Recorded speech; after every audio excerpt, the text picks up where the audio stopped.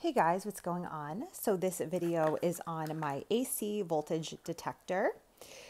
It's excellent for testing outlets to make sure that they work. I actually had an issue recently where the wall unit AC in my living room decided it's not working anymore.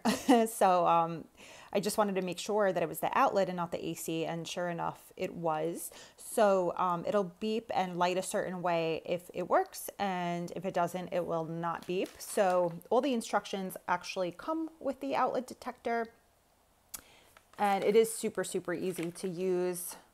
Everything's all explained there. If you need more directions, here's the power button. You just hold the power button on to have it turn on, and it's really excellent for stuff like that. I highly suggest having something like this in the house because I didn't, and that when the outlet decided not to work, I was not really prepared, and I wasn't able to call the electrician right away because I didn't know if it was the AC not working or the outlet not working.